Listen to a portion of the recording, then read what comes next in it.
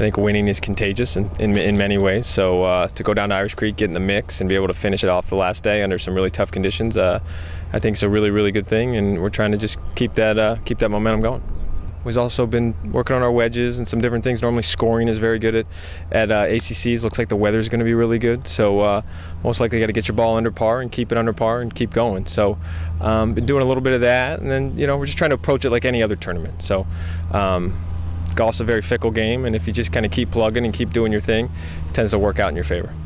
But we do have a bit of a younger team. We got 3 guys. Our senior Davis has been there. This will be his 4th time down there, so he'll have some more experience and some things he can pass on to the guys pre-tournament as well as in the practice round and during the tournament. For our younger guys, I think it's a time to listen to the older guys, but at the same time, just again approach it like any other golf tournament. Go down there, expect to just do what you do and see where that gets you. I think the quality of golf will be really good. I mean, obviously that speaks for itself. 6 out of the top 25 teams in the country will be there.